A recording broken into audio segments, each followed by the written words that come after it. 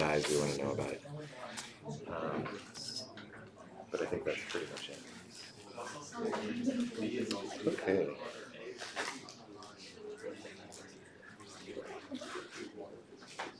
Okay, so welcome. This is the smallest classroom I have ever taught in at CMU. And I am so thrilled about that. I guess I should be standing in front of this camera. Sorry, guys.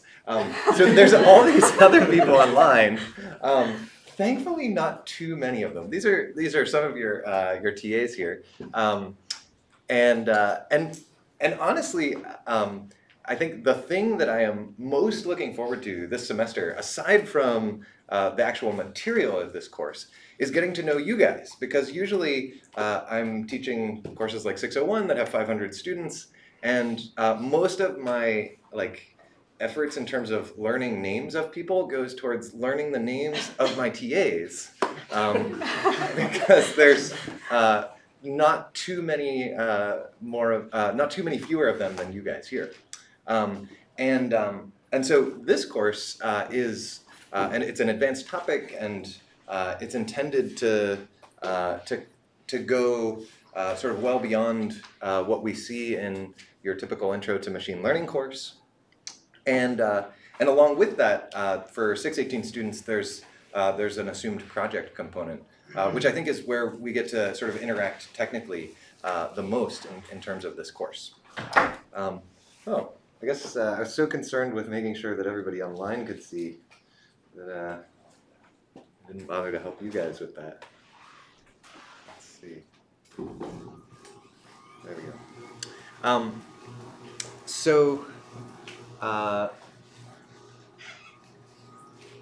Give this a second to warm up. Okay, so today, what we're going to be talking about is roughly sort of a couple different pictures of the big ideas of this course. And towards that end, we'll think about the actual problem that it is we're trying to solve. We'll think about, at a really high level, some of the mathematical tools that are going to be involved.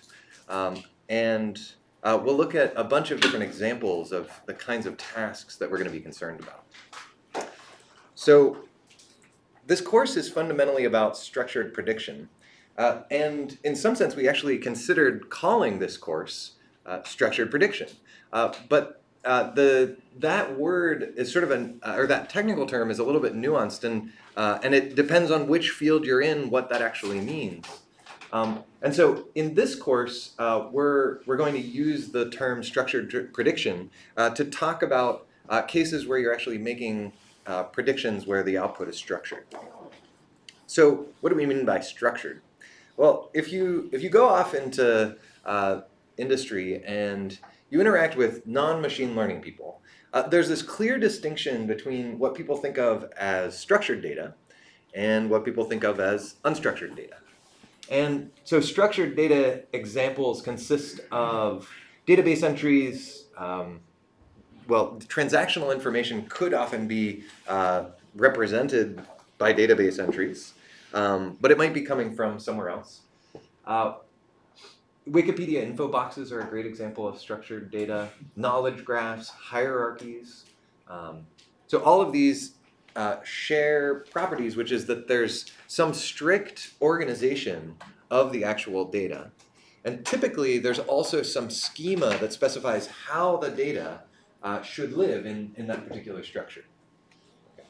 So unstructured data is sort of everything else. So written text, right? Be it in Arabic or English or whatever language.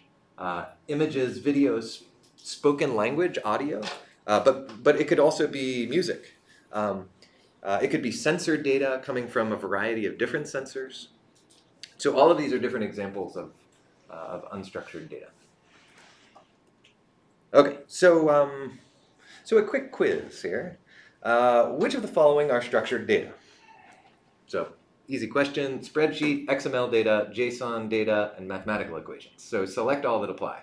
Okay, so take a second and turn to your neighbor and discuss what you think the answer should be here, and then we'll get some responses. Okay, so take 60 seconds to do that. Oh, you should probably introduce yourself to whoever's sitting next to you. So if you don't know them, maybe start.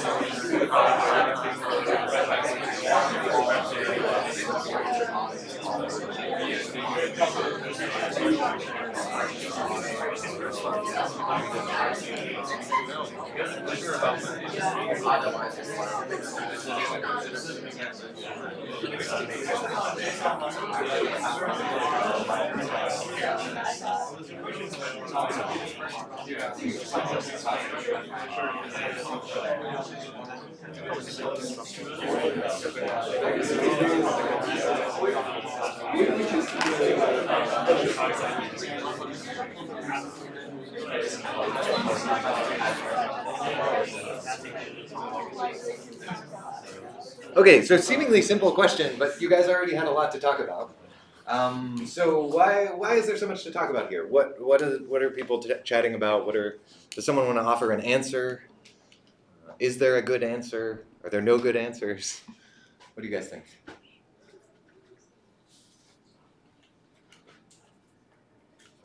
Yeah. Yeah, we think XML and JSON are definitely structured data, but we are not sure about the spreadsheet. It could be structured data and it also could not be structured data. Okay. This is a good answer. Actually, so this would be a good moment for us to ask the people on the live stream if they can hear anything. So I think there's probably like, what did we guess, like a minute delay or something. So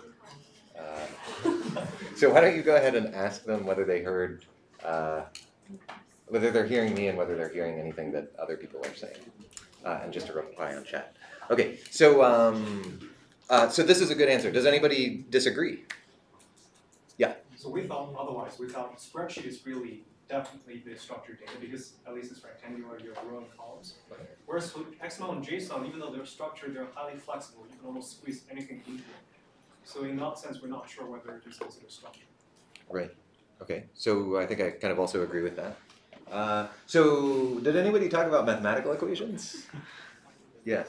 Yeah, so you also consider we're disagreeing a little bit as like whether or not they were structured or not. But as we're thinking about, we sometimes can decompile like a mathematical equations into like a graph, in which case you can think of it as like a structured, something structured basically. Yeah. So we could actually imagine there's lots of different representations of mathematical equations. So the way that we tend to write them pretty much everywhere in the world involves, say putting a plus sign between two numbers, but there are other conventions where you put the plus sign before the two numbers and wrap that in parentheses. And now that actually looks kind of like like some sort of graph representation. So mathematical equations, it sort of feels like, well, there's flexibility there, but there's also a very well-specified semantics to mathematical equations. But the flexibility that exists in, say, handwritten mathematical equations certainly would allow you to kind of move into that unstructured space.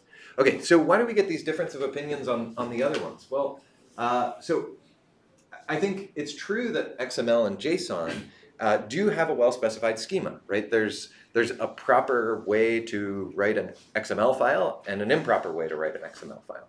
The challenge there in thinking of it as structured data is that you could pretty much represent anything in XML data, just the same way that you could represent just about anything in a spreadsheet.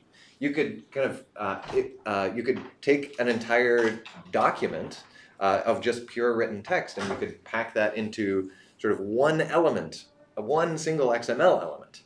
Okay, well now, yeah, technically you have some structure there, but all of the real content is sort of unstructured. Okay, and so similarly with a spreadsheet, you might have some of your columns, say you even had something as simple as a setup where the rows of your spreadsheet corresponded to records in a database and the columns corresponded to fields. Well, if those fields themselves were sort of simple data like binary values or multi-class values, then sure, we have something structured. But as soon as you open up the spreadsheet to allow arbitrary text in it, or even pasting the binary representation of an image into a cell, well, now we're back to unstructured. And so in general, these kind of correspond to semi-structured data. And we'll see whether I can actually view. Okay, so slight glitch is that I don't actually know how to get to hidden slides while also screencasting. So, so there's a hidden slide in here that says something about semi-structured data, but it's not terribly important. And it would have just pointed out that semi-structured is kind of this term that people typically use to refer to a bunch of data that consists of some structured data and some unstructured data. But I think that in our case, that term could sort of be generalized to also capture these sort of funny middle cases where, well, it's sort of structured, but it's sort of not structured. Okay. Yeah, question. So doesn't also the definition of whether it's structured or unstructured depend on, for example, the end use? Okay, so then in that case, would it be okay to say that then irrespective, every single one of these is like, what do you call it, semi-structured? Yeah, in some sense. We could probably just say everything is semi-structured and call it a day. And in some sense, the point of this is that, there are these somewhat artificial distinctions that we like to draw between different types of data. But the point is that they are kind of artificial distinctions. And so what we're going to be concerned with is formalizing this notion of structure in a way that we can work with it mathematically, algorithmically, and conceptually. So we can get there really quickly if we just think about classification versus structured prediction. So in your typical Intro to Machine Learning course, you see all these different models for classification. And the goal there is to predict some label y from some vector of inputs x. Okay? And then what we're saying is that in this course, we're going to be concerned with problems where you have that same kind of input, some vector x. But now we're going to predict a vector that is our output. Now, a vector doesn't sound very interesting, except that a vector can represent all sorts of interesting structures. So as soon as we've gone from one number to, say, j numbers here, we now instantaneously have a setting where we're able to actually reason about things like graphs and trees and Wikipedia info boxes and electronic health records and any sort of interesting structure that you want to encode inside that vector. So this is actually a good moment for me to pause and just ask among the people in the room, so how many of you took a course that covered graphical models in, say, two or more, with like 2 or more lectures on graphical models? Raise your hands high. Okay, so, and then how many of you took 315? Okay. And then for those of you, okay, so interesting. Yeah, so I'll send out a survey to kind of get a better feel on this. So what I know is that there are people coming into this course with different backgrounds. And so I'm going to kind of try to figure out how best to handle the fact that some people who, say, have taken 601 with me have seen a little bit more of Bayes nets than those who haven't. And so actually the beginning of this course, we're actually going to be going off and talking about sort of structured prediction in the context of deep learning, which I think is going to be this area that nobody has in this room has really studied heavily. So anyway, we'll figure out exactly how to deal with sort of your differing backgrounds when we get there. Okay, so I wanted to paint this picture of a contrast between classification and structured prediction. And really, I guess what's up here could also be sort of generalized to be talking about regression as well. And I'm actually going to swap this. Let's see what I just did. Okay, that's good. All right, so when we're talking about classification, we usually think that the input can be sort of interesting semi-structured data. Okay, same thing goes for the structured prediction setting. And as we just said, the output in classification and regression is just a single number, an integer or a real, and the output for structured prediction is a sequence of numbers representing that structure in some way. Okay, so at least in linear models, we'll talk about a lot more interesting models than just linear models, but in linear models where we have features, features can be sort of arbitrary combinations of input-output pairs. This is actually a paradigm that we often sort of gloss over in your typical machine learning course. This notion that the feature extraction can actually look at the output label and have interesting features on the output label. But this is not something that's unique to structured prediction, and it's a distinction that I'll kind of draw out later in the course. And so that same thing actually can happen in structured prediction. So that's not a difference between the two. The real big difference is that, in classification, the output space is tiny, or typically tiny. I guess there's this case of extreme classification where we're working with typically on the order of 1 million labels or something as your output space, and technically we still talk about it as classification, but it's sort of rapidly approaching the space of structured prediction in many sort of aspects. And so for structured prediction, one of the typical defining characteristics is that we think of the output space for our predictions as being exponentially large in the input space. And so where classification and regression inference is trivial, like the actual prediction that you make at the end, is usually just some dot product and then you find some argmax over a small set of numbers. Here, inference is going to be the key problem that we look at. In general, the inference problems that we're concerned with are either NP-hard or Sharp-P-hard, and they often require approximations as a result. Okay, so we'll mention a bunch of examples of structured prediction. Here's a handful. Let's just jump into some of them. So this first one is it's one of my favorites, part of speech tagging, where we can think about a sentence like, time flies like an arrow.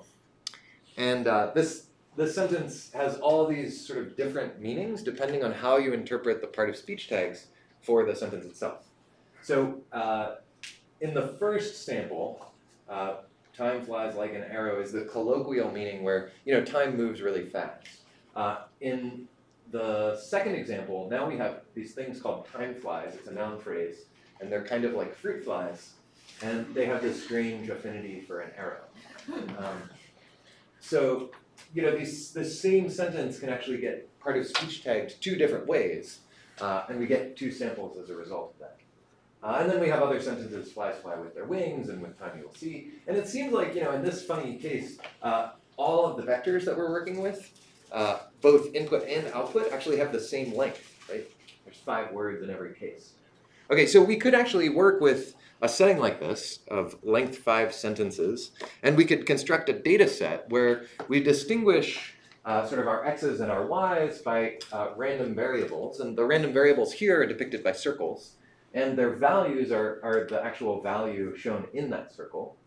And so now a sample consists of a vector x of words and a vector y of part of speech tags. Okay. So here's another example of handwritten digit or letter recognition, and so again, the input is this sequence of little pictures, and the output is the appropriate corresponding letter, say in ASCII, corresponding to that little image. And so the key point that we can take away from an example like this is that often there are actual letters in here where the handwriting is so sloppy that you couldn't possibly understand what that letter meant, what that letter actually was, if it was entirely by itself. And it's only when you actually see it in the context of the entire word that it's obvious that it's one letter after another. So like, particularly like whatever this letter is, a strange looking thing next to the V. It's an O, we all know that, but it has some, funny extra little bit hanging off the top of it. So speech recognition is this interesting case where suddenly the input is a spectrogram. Okay?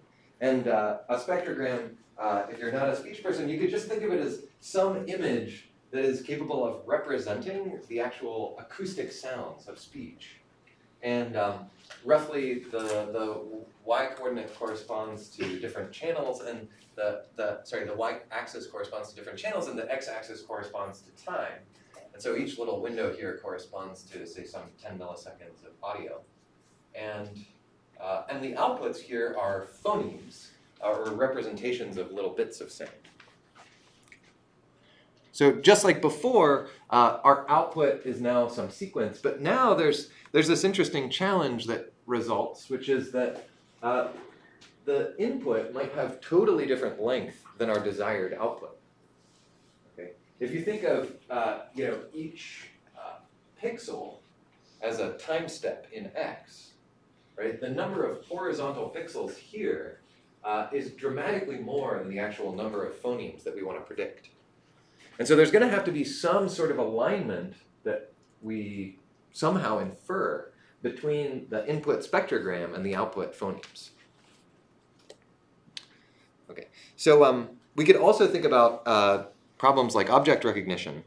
And here we might be in a setting where we have images and we're trying to predict labels for them. But we could try to make the problem a little more interesting by decomposing the actual image into patches. And from there, we could actually posit that there's some latent labeling that describes the actual object's parts. So now, we don't just look at this image and see, magically a label of a leopard coming out, but rather what we do is we build a model that first tries to say, well, this outer patch seems to be grass. Okay? And then that yellow patch there, that seems to be a head, and this green patch, that seems to be a body, and these 4 blue patches are legs, and there's a tail. And so with this in mind, we could start to attach random variables to both the underlying patches of pixels, those we could call our x variables, and we could also attach these z variables being a label for each one of those patches. And we could say that if you want to predict that this is a leopard, you're not just going to predict the leopard variable direct from the pixels, but rather you're going to first try to figure out what these labels of the patches are. And then once you have some sense of what those labels are, you're going to connect them up based on proximity, because you'll be concerned with their proximity to each other, because there shouldn't be like a leg above a head usually if it's a leopard. I guess a leopard could be like laying on its back or something, but usually legs come below the head, right? And so there would be some notion of directionality and proximity with these labels, and that would actually inform how we learn about them.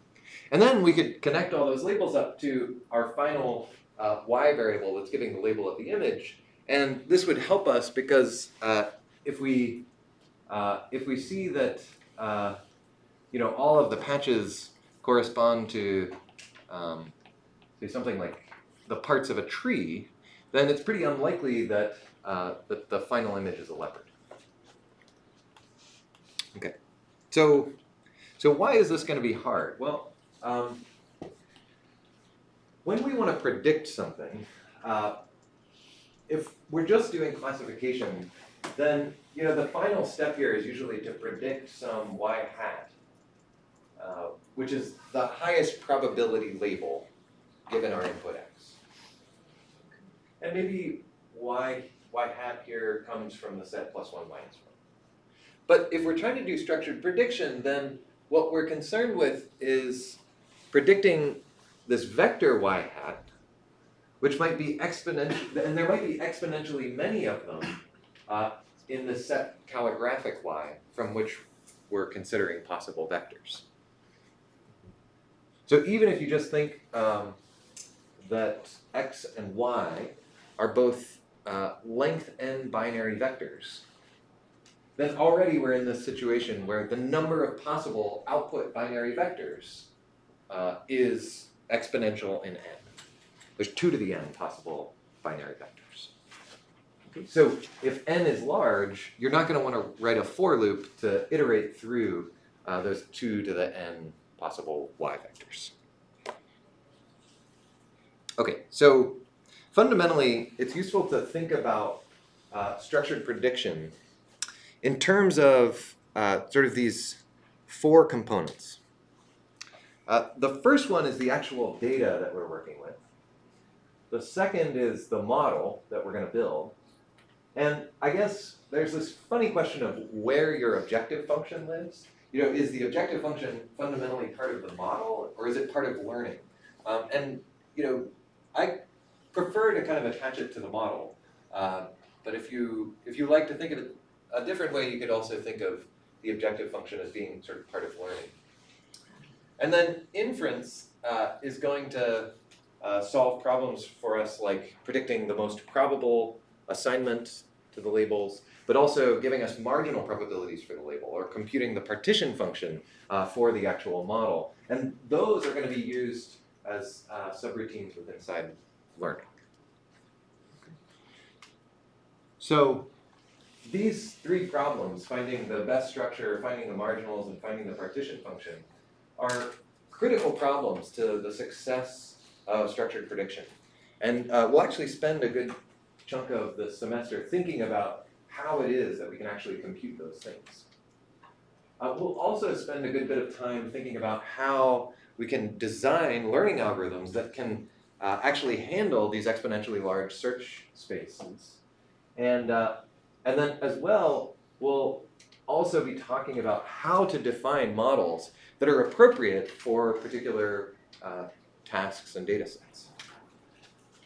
So in your homeworks, you'll actually be building out examples of all of these different facets. And I think one of the things that I tend to think is extremely important is that you'll also be building them out on real tasks that people care about. So we'll be asking you to do learning to search on some sort of sequence-to-sequence model, okay, where you'll be thinking about designing the actual learning algorithm that is appropriate for learning in a space where inference looks like a search algorithm, like a greedy search or a beam search. And so this has the feel of not something out of graphical models, but out of deep learning. But then we'll also kind of step somewhere in between deep learning and graphical models, and we'll think about how can you build deep learning modules that are actually essentially doing graphical model inference so that the predictions that we make at the end of the day are better. Okay, and so in this context, you'll be thinking about, say, building out modules that are essentially, you know, an algorithm like, say, loopy belief propagation on a conditional random field for, say, a computer vision task. As well, we'll be thinking about other learning algorithms like the generalization of support vector machines to the structured prediction setting, which is, they're called either M3Ns or structured SVM. And we'll be thinking about how you can use tools like integer linear programming to actually provide you with something like black box inference, such that you can effectively come up with really efficient solutions to these inference problems, and then utilize them during margin-based learning. The fourth thing that you'll be thinking about is building a Gibbs sampler, which is a particular way of doing approximations of these inference problems. And we'll talk about, your homework assignment there will actually be looking at the problem of topic modeling. And then lastly, we will be the last homework assignment will be about variational inference, which is another approximation method that views inference as an optimization problem. And there you might not actually do any implementation, but maybe more focus on sort of the mathematical side of things. But the point is that in those other 4 cases, the homeworks are going to be really hands-on at looking at how you actually build these things to solve real problems like speech recognition and computer vision problems, natural language processing like topic modeling, and hopefully something with medical diagnosis. Okay, so why is it that we want to divide structure into its pieces? Well, there's a lot of reasons. One of them is that this division into pieces makes things amenable to efficient inference. And it's also going to enable sort of more natural parameter sharing during learning. And then finally, we'll also allow easier definition of sort of these fine-grained loss functions. So typically, when we think about loss functions, we kind of just look at a task. If it's a classification task, there's just kind of an obvious loss function, which is like error. Okay. If it's regression, usually we think about, well, maybe we're going to have a squared error, or maybe we're going to have like some mean absolute error, but there's not that many options available to us. Once we're thinking about structured prediction, though, suddenly there's actually a lot of options available. And so thinking about how to actually craft loss functions becomes an important challenge, because sometimes you can actually make your learning algorithm loss aware in a way that capitalizes on what it is that your downstream task actually is. So another nicety of decomposing a structure into its pieces is that it's going to provide us with a clearer depiction of our model's uncertainty. And it also is going to make the specification of interactions between those pieces a lot easier. And then lastly, it'll hopefully lead to sort of more natural definitions of the actual problem as a search problem. Okay. And basically, this notion of sort of decomposing a structure into pieces is going to be that sort of fundamental step in formulating a task as structured prediction. Okay, so what do I actually mean by decomposing into pieces? Well, let's think about it through some examples. So here's the first one, and this is scene understanding. So here, you can imagine that what we're trying to do is take in an image and not just say, you know, is this an image of a leopard or not? But we want to have labels on all the different components of the image and predict all of them simultaneously. So here is actual system output on this image. And you can see that it's actually doing 2 things here. One, it's actually segmenting into different regions. And then the other is that it's labeling those regions. And so what we find is that for the most part, these labels actually look pretty reasonable, right? So here's a human, and there's some rock behind it. There's some sky up there and a mountain. The system thought this was a tree. I'm pretty sure that's some grass on the mountain. But I guess it could actually be like a bunch of trees off in the distance. So maybe my own classification algorithm needs some more image data than is available in this picture. But there's certainly not water hanging on the rock. But the system made a mistake there. Okay, so what is its notion of decomposition here? Well, for one, there's going to be some variables that are decomposing the image into separate regions. And then the other is that it's actually going to come up with tags for those regions. Okay, and the question is, what are the interactions that exist between those variables? Well, for one, there's this question of sort of semantic plausibility of nearby tags. And then another is the sort of continuity of tags across visually similar regions or patches, right? It sort of wouldn't make sense that you would have, you know, this very uniform surface where all the pixels on the rock kind of look somewhat similar, and you're kind of gradually transitioning between lots of different labels. You know, maybe rock on this side, and then some water right next to it and then some grass right next to it, right? If all of the pixels are looking kind of the same, then those variables that are close to each other should probably have the same label. Okay, so what about semantic plausibility? Well, this particular system output was taking semantic plausibility into account. Here's what happens in a system that does not take that into account. So now we have a human, which is atop a horse, which is atop a sailboat, which is sitting in some snow.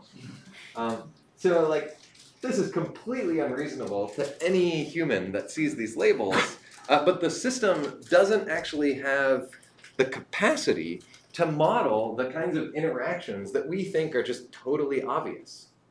Right? And if you look at the data actually supports this notion that sailboats usually don't sit on snow. But because the model isn't aware of the fact that that there's a snow label below a sailboat label, it's just all it's doing is looking at the image to produce these labels, and so it can make this sort of stupid mistake. So there's a sense in which you could do all the feature engineering in the world, and you could build the most complex sort of convolutional neural network. And yet, if you're still making independent predictions of labels, then you might still make this mistake. And so structured prediction says, well, what we should be aiming for is a model that's able to account for those actual interactions in the output, so that we don't make these sorts of stupid mistakes. Okay, so this is another example of that's closely tied to machine translation, which is that often we're concerned with aligning two sentences, or in this case, sentence fragments. So the English sentence fragment in the past 2 years, and then a Mandarin sentence fragment that corresponds to it. And so what we're looking at is now slightly a slightly different representation, where we're going to say each of these squares corresponds to a random variable, and its value is on if it's shaded in, and it's off if it's not shaded in. So what that means is that we now have 20 random variables for each possible alignment between each pair of words, and the model is going to try to predict which of those are most likely. Okay, and so the kinds of interactions that we would care about are things like word fertilities, right? It sort of doesn't make sense if you have one word in the English sentence aligned to all of the Mandarin ones, right? Or you usually don't want too many discontinuities, right? So we typically tend to see that in most languages, at least left to right languages, the actual interactions tend to be, the actual alignments tend to be monotonic, meaning that there's not a lot of sort of crossing or jumping around of words in the sentence. So we won't go into the other ones, but another example would be congressional voting, where you could imagine trying to capture sort of all of the different goings-on of Congress with some random variables, right? And some of the random variables might capture the actual representative's vote, so those are the white ones. And then the dark shaded ones could represent the actual text of all the speeches for a particular representative. And so that would mean that you can see for each of the white circles here, there's some attached dark circle that's connected to it, indicating that the speeches for that person interact with the actual votes that they're making. But then there's other sort of interesting variables here corresponding to the sort of local contexts that exist between pairs of representatives. Right? So maybe we know something about how these different pairs of representatives interact with each other. There's a lot of public information about how congresspersons interact.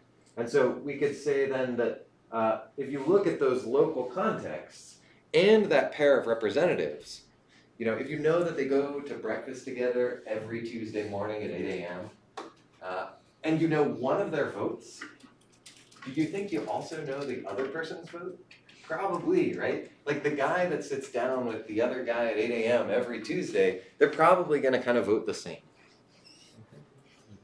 And so these sorts of interactions, if you can predict if you can identify what they are, then you might be able to actually properly model what's going on in these sorts of complex problems. Now, this particular problem is an interesting one that captures something that we'll talk about briefly in later parts of the course, which is that congressional voting is sort of an example where there's only one training example, right? There's really only one, and the test example is the same one. There's not this notion of, like Congress has been around and there's been these long-term interactions between people over many years. And so to even create training examples, you would need to think about how to decompose the real problem of congressional voting into something containing sort of artificial distinctions like individual years of Congress or something like that. So medical diagnosis is an extremely complex problem, but it's a place where machine learning has great potential to have huge impact. And so what we're looking at here is actually an example of an electronic health record. And so, there's a lot of sort of typical things that when you come into the doctor's office that you get, like your temperature and your blood pressure. But then there's also this assessment that happens, often by the nurse who walks in, and they ask about, say, whether you have been having any sort of pain, and whether it's gone or not, and whether the pain was worse with deep breathing or not, and so on. And there's also other things like symptoms that they could check off if you exhibit them, or risk factors if they can identify anything in your social history. And so the variables here are kind of obvious, right? They're just the content of each text field, the check marks, the drop-down menus, the actual values of these things. But then the interactions, to even figure out what they are, you might need to actually talk to a doctor to figure them out, right? They're going to be sort of groups of related symptoms, maybe ones that are predictive of certain diseases. They're going to be things like connections between social history and symptoms, or connections between risk factors and some lab results. These are the sorts of things that you're going to actually have to kind of tie together if you want to be able to make some medical diagnosis. Okay, so I want to do another quick exercise here, which is centered around Wikipedia info boxes. So here, what we're looking at are 4 different Wikipedia info boxes. I think these were the ones that happened to pop up on today's random selection of Wikipedia pages. So here we have an Australian football player that I've never heard of, and an equally obscure Bollywood movie, though possibly a classic. I think it's from 1955.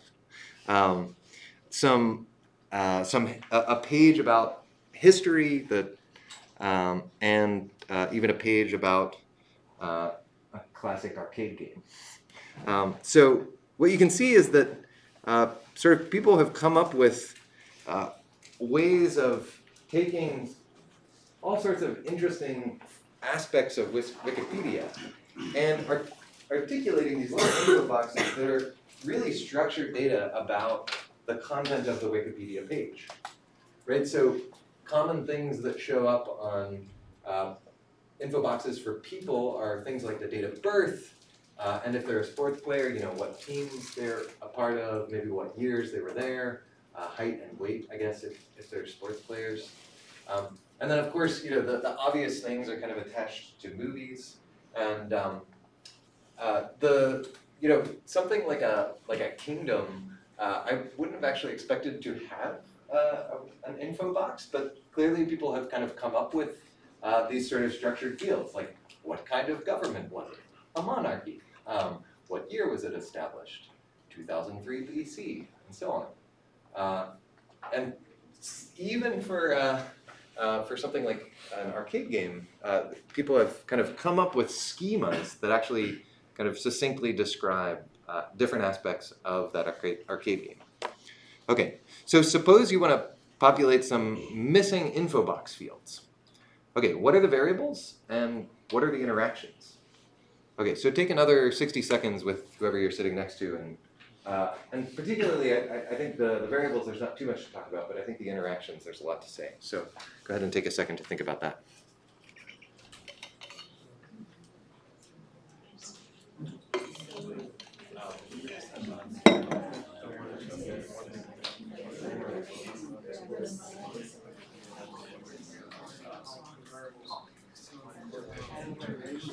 Maybe the dot can be What's that?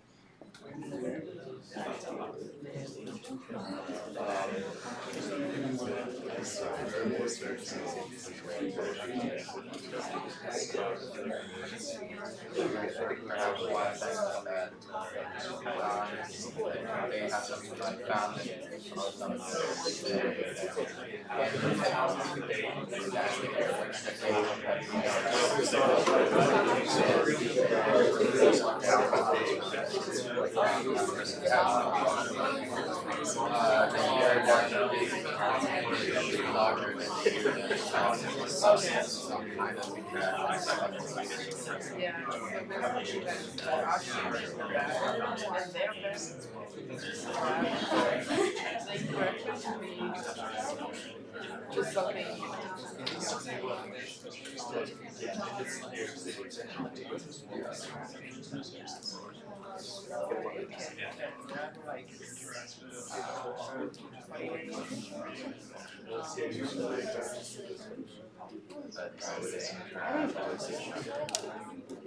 Okay, so what variables would you define if you're building this model to fill in missing info box fields?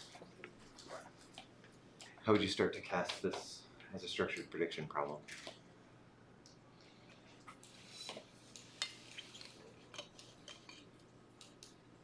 The entire input text is one part of it. Yeah, so we could say that this entire thing is like one random variable, and maybe has the name X or something. Yeah, so that would be a fine variable to have. And in fact, we would say that the entire text is always going to be observed, and by convention, when we have these observed random variables, we're going to shade them in. We'll talk more about this particular visual notation later, but so yeah, this is a good variable to have. What else? Yeah. Is stuff already in the info box? Yeah, so we probably want a variable for every little detail already in the info box. Okay, so that means we could have a random variable for the Central Park Task Force and for 1980 and for the founders. Maybe we have separate ones for each founder, or maybe we have one that's a list valued random variable or something like that. The location gets its own random variable and so on. Okay, so so what other variables could we have?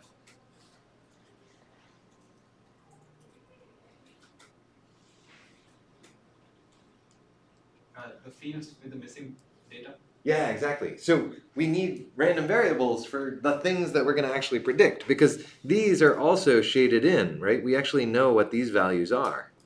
But then we need all the things that aren't on the Central Park Conservancy info box. What on earth goes on a Central Park Conservancy info box? I guess in addition to, they already have location, coordinates. Who writes these things? So you could think of yourself as doing a great service to the poor person who filled in the Central Park Conservancy Wikipedia info box. Maybe like founded is on there. Budget, great, thank you. So this is missing, and so we could have a random variable. You can call it y, y1, y sub budget.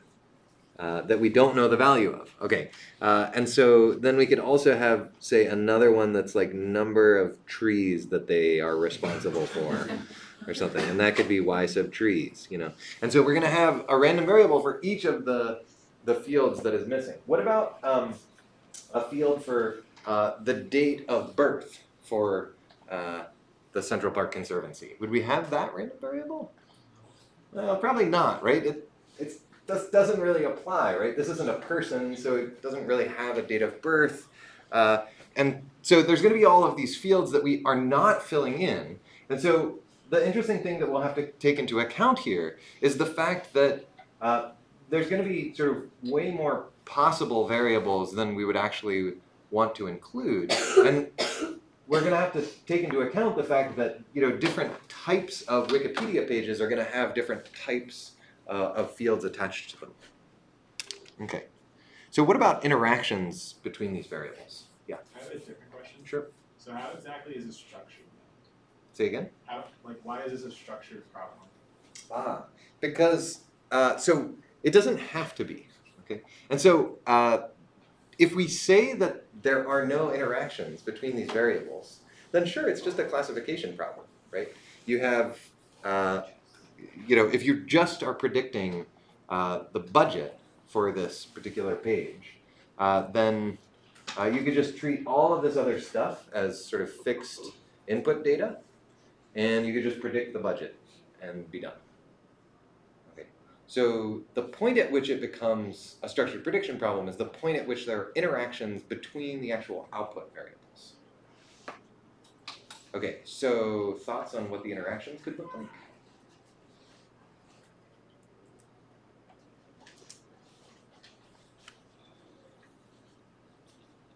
You don't have to stick to the Central Parks Conservancy example if it's easier to think about these. Public question. What do you mean by interaction specific? So I guess what we're concerned with are cases where the different random variables, we tend to have some insight into the fact that they interact or that they sort of move in tandem, right? Yeah. So if we go back, right, so what we tend to have is things like, you know, if you're trying to diagnose a disease, right? And at the same time, you're concerned with, say, filling in the symptoms. Okay. So now, simultaneously, we could be concerned with the actual interactions between, oh, sorry, I guess I had social history and symptoms here. So we could be concerned with the fact that if you know that the person is a smoker, they're going to be more likely to already have coughing as a symptom, a priori. And so the data will actually kind of bear that out. And so if you were just looking at filling in different aspects of the electronic health record in isolation, then you wouldn't be able to capture that interaction. So here, an example would be, so say we were trying to fill in different aspects of, so suppose, for example, we didn't have any information about Brian Myers. Okay, so the sort of simplest possible thing that we could be concerned with here is if we were jointly trying to predict his height and weight from the text. So if you just try to predict them independent of one another, there might be like a couple different heights mentioned in the article, both of his height as well as some other players or something like that. And so to figure out which is his height, you're going to need to, you might have an advantage if you also are able to predict his weight simultaneously. So like it's sort of anatomically implausible that his height would be, say, the length of a football field, right? And so if you know the sort of typical relation between height and weight, then you might know that how that ratio usually interacts. And so if you already kind of know what his weight is, then you might do a better job of predicting his height. So that's an example of an interaction.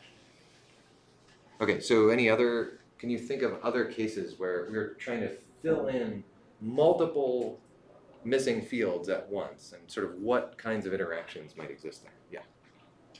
Oh, sorry, back behind. Sorry. So the Central Park example? Yeah. The location and the coordinates. Yeah, exactly, right? So if you know that the location is New York, then suddenly you have a lot of information for the coordinates, right? Similarly, did other people have other examples? Yeah. Can an interaction be like if you have missing fields like the founder or something founded, and like the text, when you see founder, like there would be a high probability that founded here is like in that sentence. Oh, sure, yeah. So now we could actually, so here we kind of did this really coarse thing, which is that we took the entire input text and we called it one random variable. But a much smarter thing to do would have been to sort of decompose that into smaller random variables so that we could actually isolate the interactions between the missing outputs and individual components of that input. Yeah, so those are interactions between sort of input and output, and they differ from interactions like the location and the coordinates only in that it's going to be sort of computationally more difficult to work with the kinds of interactions that exist between pairs of output random variables. Okay. Yeah? So maybe the Arcada machine example, you know, if you're missing a bunch of the information on the machine and you just know what the system is, a lot of that stuff might be paired, so you might know a lot of the components just Yep. Yep, absolutely. Okay, so where are we going this semester? Well, there's all of these interesting contrasts that we're going to start to paint. And I think one of the fascinating parts about looking at this sort of broader picture of machine learning problems is that we can talk about contrasts that we couldn't even talk about in sort of a basic machine learning class. So some of them will actually be familiar, things like a generative versus discriminative distinction. But then we'll also talk about things like local versus global normalization, or the tree width of these graphs, whether it's high or low, and how that affects the tractability of inference. We'll think about cyclicity or acyclicity of an actual graph representing the thing that we're trying to build. We'll talk about sort of different kinds of models in terms of sort of exponential family models where everything is kind of clean and nice, and neural networks where suddenly everything is not so clean and not so nice, but works really well. And then if we're looking at sort of a neural case, we could think about deep versus shallow. In the context of inference, we'll talk about exact versus approximate inference, and particularly like which aspects of those model contrasts admit exact inference versus approximate inference. We'll think about different types of inference algorithms, right? Practically, whether they're solving by dynamic programming or sampling or optimization. And we'll also talk about possibly maybe some familiar inference problems or maybe some new ones to you, like the map inference problem, marginal inference, and the partition function. Within learning, we can think about distinctions between whether we have full supervision or partial supervision. We'll talk about whether the supervision is loss aware or not, whether our learning is sort of probabilistic or non-probabilistic, and even things like whether we're viewing learning from a frequentist perspective or a Bayesian perspective. Okay, so this is a lot of sort of keywords, and I thought it would be useful to kind of paint this picture of sort of the kinds of contrasts that exist here, but through a simple example. So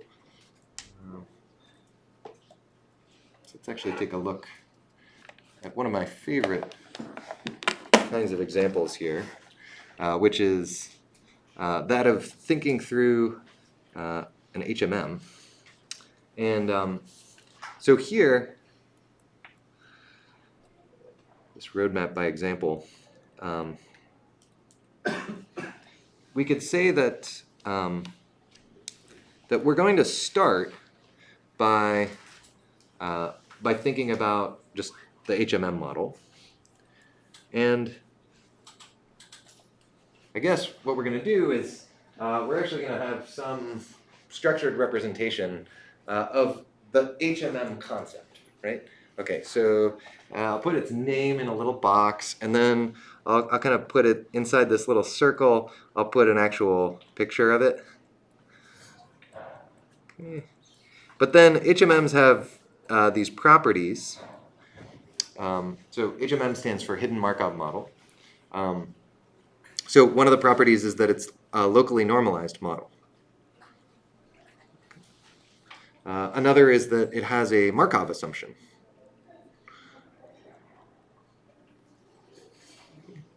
A third is that it's a probabilistic model. And it's also trainable in a lot of different ways, but I want to think about the case where it's trained in a fully supervised way. And then we could say that this graph representation of the hidden Markov model doesn't have any cycles, so it's an acyclic model. And that the particular fully supervised way that we're going to be training in HMM is by a maximum likelihood estimation, which is kind of a frequentist approach here. Okay. So how can we get something more interesting? Well, the first thing we could do is we could say, well, instead of having a locally normalized model, we could have a globally normalized model. Okay, so if we did that, now we could talk about a new kind of model, namely an MRF or a CRF, or let's call it just an MRF here. And an MRF, we would draw a slightly different picture, which looks almost the same, except that there's no arrows. There's just these little edges connecting all those circles up. Okay. And here, the distinction of locally normalized versus globally normalized would just be that, you know, if we have some joint distribution over, say, A, B, and C, the locally normalized version would decompose. So it might be something like, you know, the probability of A times the probability of, say, B given A times the probability of C given A. And it's just the product of, say, a sequence of normalized probability distributions. But if we want something globally normalized, well, we could instead define that to be something like the score of A times the score of B and A times the score of C and A. And if these scores were just arbitrary real numbers, we wouldn't get back a probability. But if we said, okay, these scores are now going to be non-negative numbers, and we're going to have something called a partition function, Z, that makes sure that they sum to 1 for all possible values of A, B, and C. Now, we have a globally normalized model. Okay. So another change that we could make there is we could say, well, this MRF is actually what's called a generative model. And we could instead come up with a discriminative model, which is the discriminative analog to that generative model. And that discriminative model would be a CRF. And it would look almost the same as the MRF, except that we would have to treat the actual emissions as observed, and so we would shade those in. Those are part of the input, always, in this case. Okay. So there are other sort of little changes that we could make along the way. So a Markov assumption assumes that you kind of have only access to, say, the previous random variable in time. But you could say, well, let's take infinite context instead. Okay. And if you did that, you would no longer have an HMM, but you'd have a different kind of model. Any thoughts on what it might look like?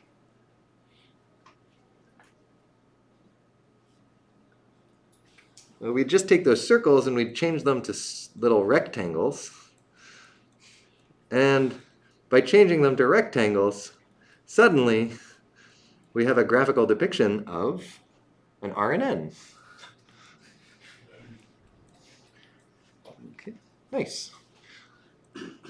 Okay, so you know, we could keep playing this game where we say,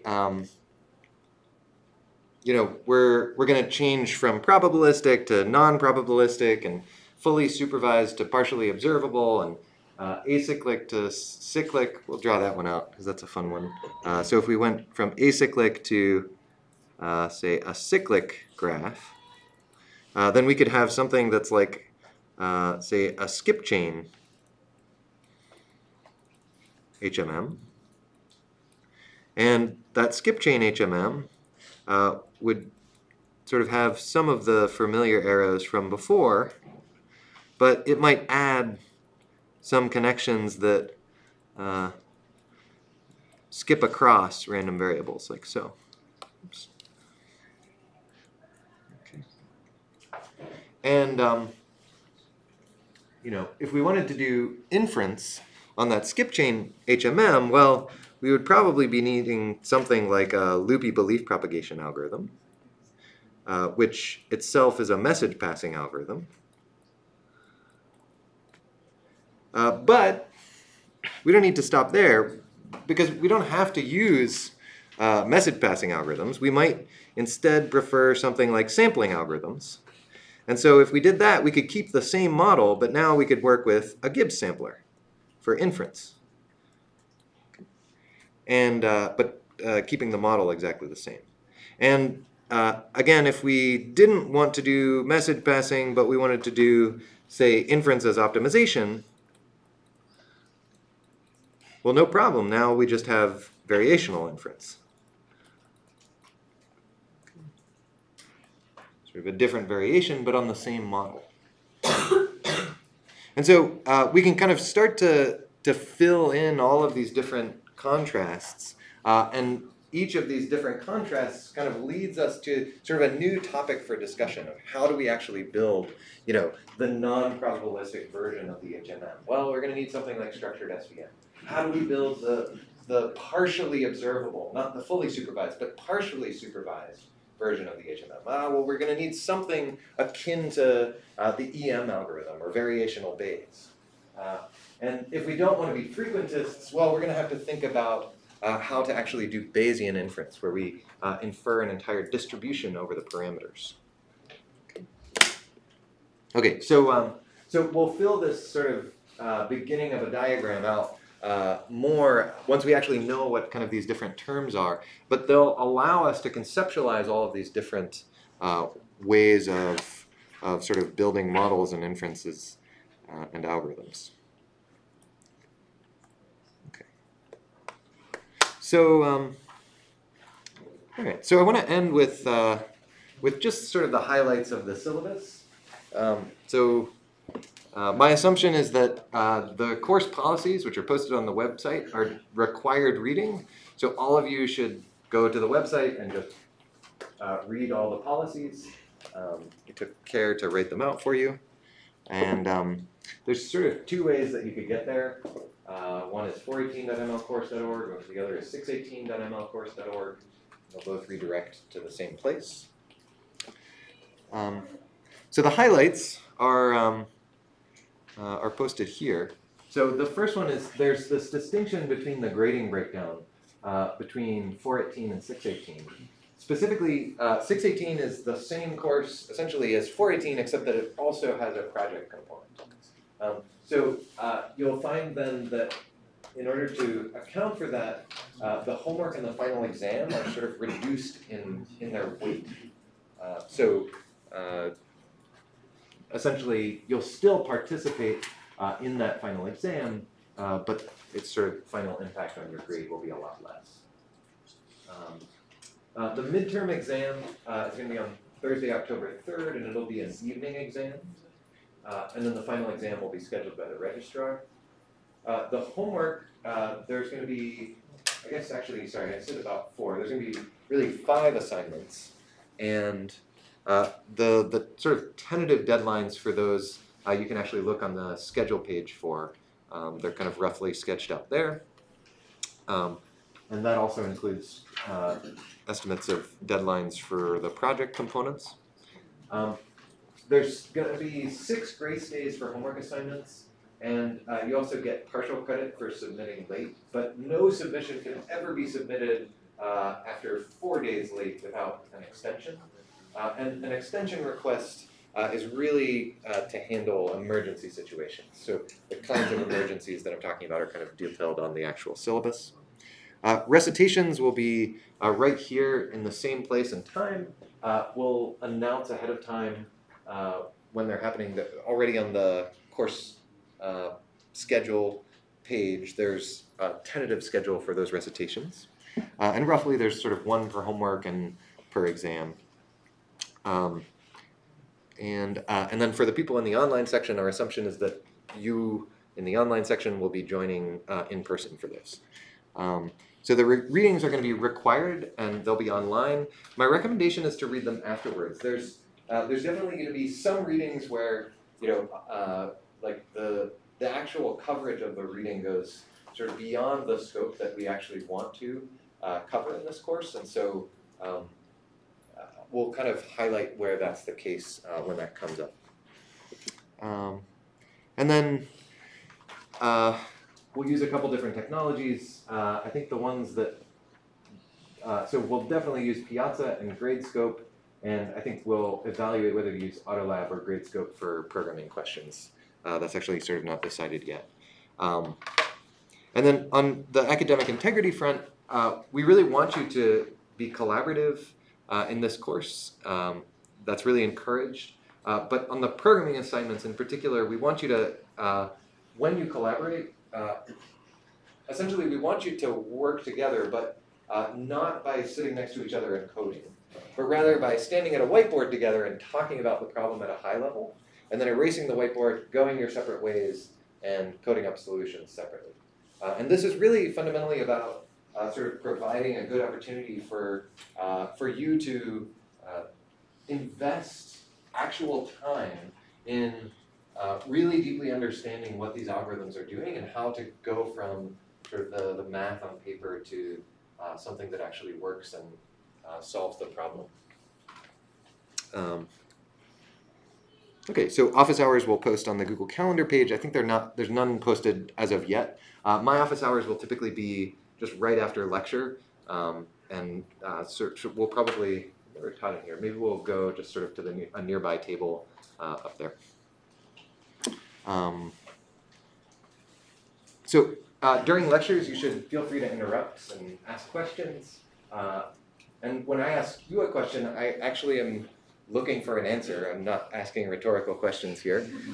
And basically, there's all this educational research that shows that interaction improves learning. So this is really, really important that you interact with your peers both in class and then also out of class on homeworks and on projects and so on. There's a textbook that you could go get. It's a great reference textbook, but it's a pretty thick textbook. I wouldn't expect you to like read through the entire thing, and I won't actually assign readings from it. But if there was one textbook that you got for this semester, I would recommend this one. It'll cover a lot of the really sort of intensive topics that we hit on. The prerequisites, I think, are pretty clear from the syllabus: an introductory machine learning course, significant programming experience, and college-level math. And the expectation is that you will be proficient in the basics of Python, such that you can like pick up Python for the homeworks where you need it. And then the last detail here is we have a project for 618 students only, and this will be conducted in teams of 2 or 3 people. And the goals are really to present some empirical comparison of, say, competing methods. And so I was kind of careful in framing this as the expectation is not necessarily that you will be producing, NeurIPS or ICML or top machine learning conference level research, but rather that you'll be kind of headed in that direction through empirical comparison. And so what I'm more concerned with is actually that you're doing that level of empirical study, but not necessarily that it need be some totally novel thing that you're going to go turn around and publish immediately. I think it's also fine if if you're already kind of doing research to kind of think about how you can interface real novel research into your project as well, and we can talk about that. But it's not entirely necessary here. And there's sort of typical milestones along the way. And with that, I think we'll wrap up. And if you have any